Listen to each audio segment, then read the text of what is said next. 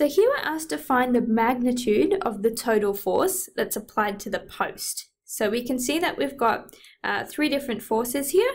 Essentially what we need to do to find the total is calculate the resultant of those three forces added together. And once we've got that, we should then be able to compute what the magnitude of that resultant actually is. Now, unfortunately, it's not very easy to add and subtract vectors when they're expressed in a magnitude and direction form. So what we need to do is convert each of these back to vector form so that we're able to add them together relatively easily. And then once we've got a total expressed in vector form, that's where we go and convert it to a magnitude. So let's start off by focusing on our force F1. If I bring it over here and draw it, it's 200 in terms of the length of the hypotenuse, and we know that it's made up of a horizontal and a vertical component here. So I'm going to call it F1x and F1y, and we'll pop in, we've got the angle here of 45 degrees, and we know it's going to be a right angled triangle because the x and y axes are 90 degrees to each other. So if we want to figure out how big the length is of each of these sides, we can use sine, cos, and tan. So I'll start by picking cos, which we know is equal to the adjacent divided by the hypotenuse. So if we're focusing on this angle here, the adjacent to it is going to be the F1x. So cos 45 is equal to F1x. Well, there we go. And the hypotenuse is the longest side, so that's going to be the 200. So F1x is equal to 200 times cos of 45. And as a decimal approximation from the calculator, that's 141.4. So we can now go ahead and do sine in order to work out the length of the other side. So we know that sine is equal to the opposite divided by the hypotenuse. So focusing on our angle of 45 degrees, the opposite to it is the F1y, and the hypotenuse is still 200.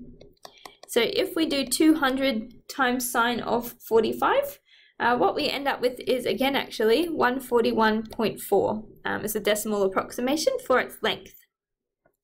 So now what we want to do is express it in vector form, where we think about the directions that our arrows are pointing. So remember that this is being referenced against our Cartesian coordinate system, where we've got a positive x-axis pointing to the right and a positive y-axis pointing upwards.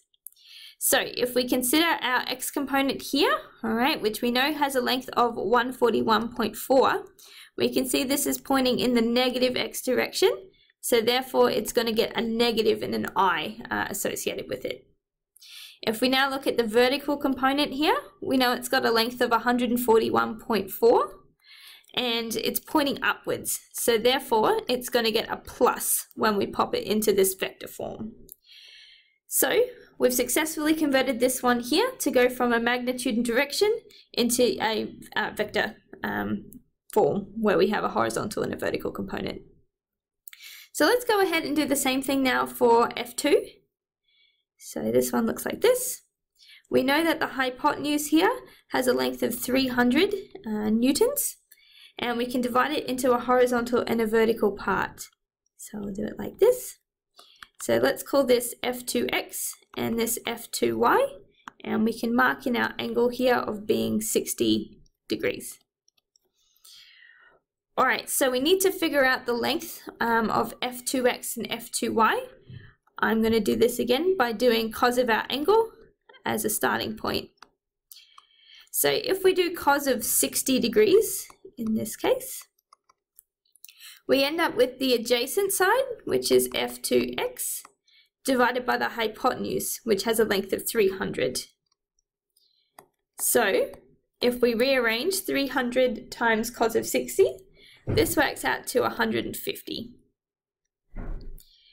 So now let's go ahead and figure out the vertical side, which I can get from doing sine.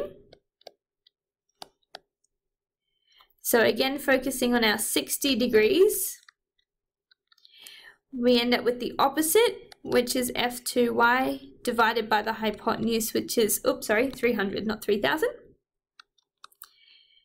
So 300 times sine of 60 works out to 259.8. Okay, so we've worked out the size of this side. So now what we want to do is put it back into a vector form where we have the horizontal and vertical parts. So this is our horizontal part, and we can see it's pointing in the positive x direction. So when we pop it into vector form, it's going to get a positive I associated with it. We can see for the vertical part here, it's pointing downwards, which is the negative y direction. So it's going to get a minus when it's popped in. So that becomes our vector form of that particular force. So we've got one left, okay, which is F3 down the bottom, and this one's actually quite easy. So this one we don't even really need to draw a triangle for, because you can see that it's really only got a horizontal component. It doesn't have any vertical component, so we can just visually see where it's pointing and the size of it. So I would say this only has an x component, which is pointing in the negative x direction. So when we put it into vector form, it should get a negative I associated with it. All right, since it has no y component, it would be like plus 0j, which I'm just going to leave off. All right, so we've now got a vector representation for F1, F2, and F3. And what we now need to do is figure out the total force, which is the resultant. So I'm going to call my resultant FR, and all we need to do is add the three forces together, and because we've converted to vector form, it should be pretty easy. So F1 was this here, so negative 141.4i plus 141.4j. F2 is this, so we add 150 and take 259.8j. And then finally we add on F3, which is negative 250i. So we should be able to now combine the I components together. So putting together these three terms, it comes to negative 241.4. And putting the two j parts together that we have, it comes to negative 118.4. So this here, all right, has the units of newtons. That's our resultant force, all right, from adding all three of these together. All right, this is what the total can be expressed as in terms of a horizontal and a vertical part. Now we weren't actually asked for the vector form, okay? What we were asked for specifically was the magnitude of this vector. So we just need to go ahead and convert it over. Sometimes it helps to draw us the little triangle. So I'm going to pop in here. All right, this is my negative x component, so it's got a length of 241.4. And then I've got a negative y component, so it's going to go down 118.4. So overall, okay, this here, FR, is my resultant, the magnitude, sorry, of my resultant force. And because I have a right-angled triangle here, I should be able to get out its length by applying Pythagoras' theorem. So for that, we do the square root of our two components squared and added together.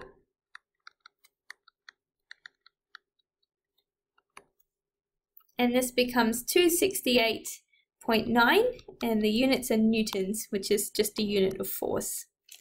So that's the overall answer to the question. We weren't asked about what the direction was that this force was acting in, but if you were keen, you could always go back and find it. So that's all there is.